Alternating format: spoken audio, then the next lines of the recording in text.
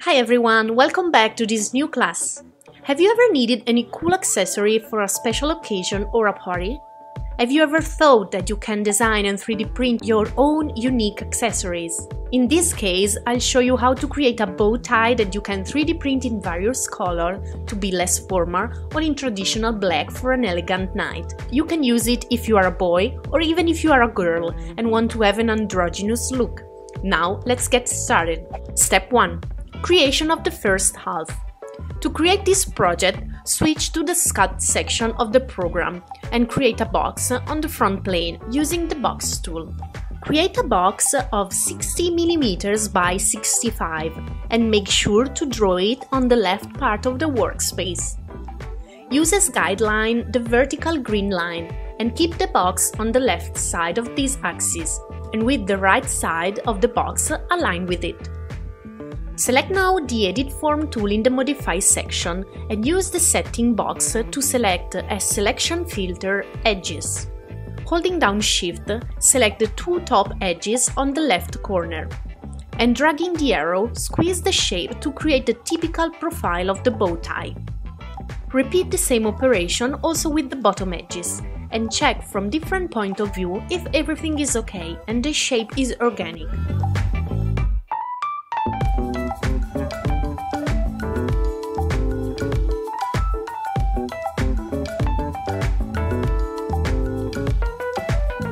Use again the Edit form and select now the middle edges on the right part to create a soft pleat in the middle of the shape. Then, repeat the same operations also on the other side.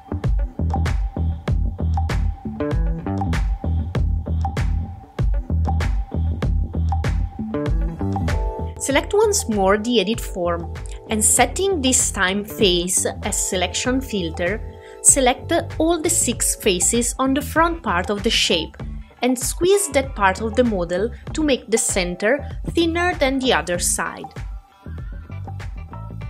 Repeat the same operation also on the other side. As you can notice now, the right part, where the knot is supposed to be, is thinner than the left part.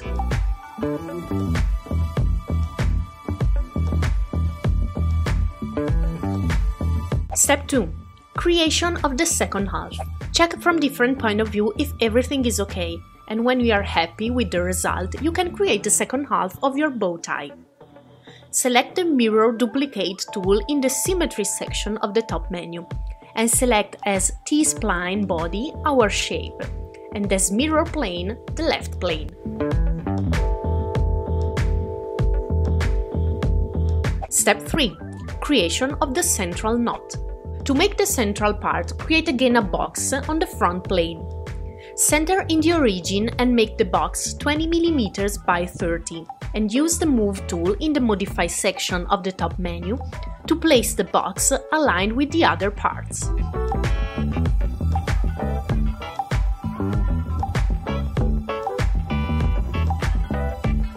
Use the Edit Form tool again and select all the 12 faces of the front part of the knot, holding down Shift and dragging them towards to make the shape thicker.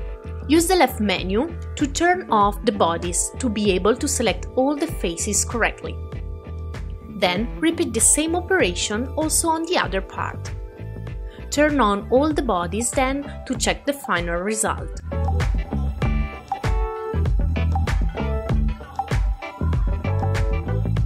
If you are satisfied with the design, you can select Finish Form and go back to the Model section of the program. Select now the Combine tool in the Modify section of the top menu to merge the bodies in one single body. Make sure to set the operation Join. Step 4. Creation of the slot for the ribbon. Now we need to create a space to insert a ribbon and wear the bow tie. Let's start creating a sketch on the top plane using the Circle tool. We want to create a curved hole that goes into the bow tie. Set the diameter of the circle at 25 mm and make sure to align the center of the circle with the center of the bow tie. Draw now an horizontal line and using the Trim tool, cut away the bottom part of the circle and the line. Now you can close the sketch. We need now to create another plane passing by the vertex of the sketch we just did. Use the Offset Plane tool in the Construction section of the top menu to create an offset plane of the front plane, selecting it from the left menu. Make sure to create the second plane aligned with the vertex of the sketch. Then, on the new plane, draw a rectangle with center in one of the vertex and dimensions 2 mm by 12.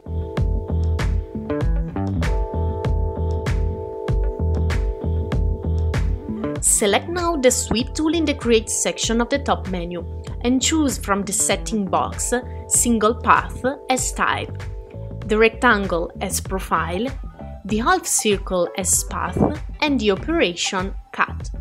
Now your bow tile can be worn. Step 5. Save and export the STL file. Save your design now in Autodesk Fusion 360 Cloud, clicking on the saving icon. I'm naming by design bow tie. Once saved, the new name will appear also at the top of the left menu. Right-click on the new name to open the secondary menu and select Save as STL to export the file for 3D printing. Great job, guys! Now you have your special accessory for your events. Check out KiraKira.com to get inspired by other cool classes, and don't forget to share your creations with our creative community.